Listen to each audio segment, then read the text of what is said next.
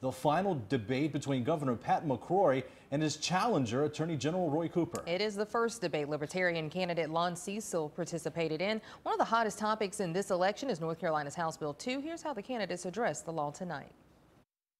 Roy Cooper and the mayor of Charlotte brought this issue to North Carolina with a very powerful group called the HRC, which has helped Roy an awful lot. And they just had to add a portion of the bill which said the following: you must have gender identity or gender expression in order to get into a private sector restroom, locker room, or shower in the public access to the private sector. Had that not been there, I don't think we would have had any problem. This is why North Carolina is having a problem with its reputation. He continues to talk about that.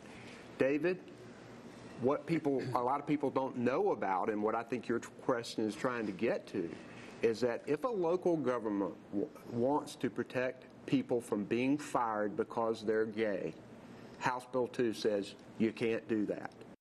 I think we need to have all people under the anti-discrimination laws.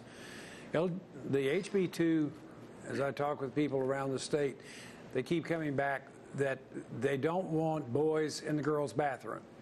Other than that, repeal HB2 and let's sit down with a reasoned discussion, look at the bill, and write something that takes more than one day to get through the legislature.